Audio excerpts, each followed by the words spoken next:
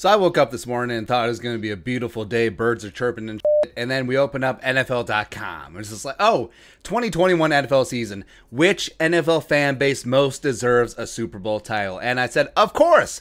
Of course. The analysts at NFL.com can't be so obtuse that they completely ignore the Minnesota Vikings fan base. We are the loudest, most raucous, most loyal fans in the National Football League. Who else would put up with this nonsense that the Purple Squad puts us through, huh? 4 Super Bowl losses and then bricking off in the NFC title game. It's no good. It's no bueno, right? So you're thinking, here we go. We'll get a little bit of love, a little bit of respect. And then start scrolling, of course. So who deserves? So they asked 4 analysts. Joe Thomas, former Hall of Fame left tackle of the Browns, former stupid Badger. You would think that he would say the Browns. Maybe he'll show some love to the Vikings, sure. But he says the Packers. He says the Packers? Really? Really? I realize the Green Bay Packers have no shortage of championships. Come on, Joe. Are you kidding me? I actually liked you, man. What the hell? Like, you were on the Rock's Spartan games or whatever. Like, are you kidding me? Wow. All right, so, what fan base deserves a Super Bowl? You say the Packers? Come on. I understand that you're playing to your base because you're a former stupid Badger, but come on. Are you kidding me? Great. So Mark Ross was a former NFL exec with the Giants, I believe. He talks about Buffalo. Yeah, absolutely. The Buffalo Bills, the Bills Mafia. Love me some Western New York. The only team that's in New York State. Absolutely. Right. 0 for 4 in Super Bowl. What hurts more is that they were consecutive. At least the Vikings had their split up over a number of years. But, yeah, getting one for Buffalo. Josh Allen, Stephon Diggs, Brian Daboll. Sure, I get it. I do understand it there. So I'm mad at that one. I'm mad about the Packers one.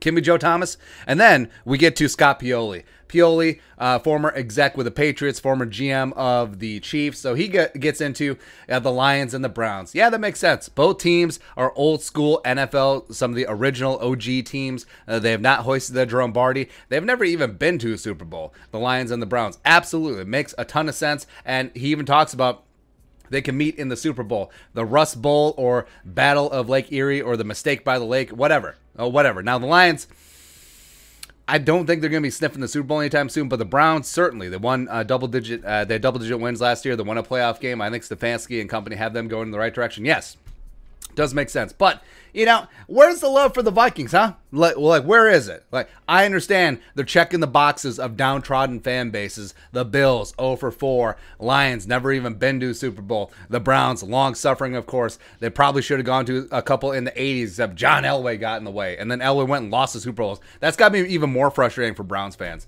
Like, Red Right 88 and the Drive, and then John Elway just craps himself in the Super Bowl because those Broncos teams were garbage. Anyway, so MJD, you're our last hope, but I'm not holding out hope because you said that Dalvin's the 4th best running back in the game, and then you go with the Browns. So, I'm not even mad that MJD said the Browns.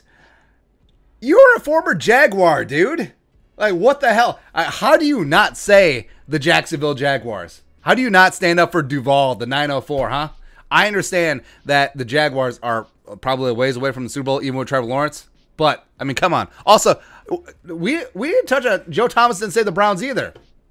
So 2 dudes say the Browns out of 4 on the panel, and one of them was not the future Hall of Fame Browns left tackle. Wow. If I'm a Browns fan, I mean, Joe Thomas got some explaining to do, and someone might get hurting real bad. Wow. So, I'm not shocked. I am a little surprised because we're talking specifically fan bases that deserve a Super Bowl title. And if you've ever been in the Metrodome or US Bank Stadium, you understand how loud and proud Vikings fans get. Bum, bum, skull.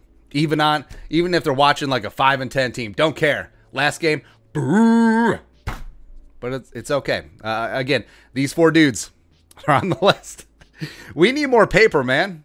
Ironically, more paper with The Office because we're running out of space on this list. But your thoughts on our thoughts.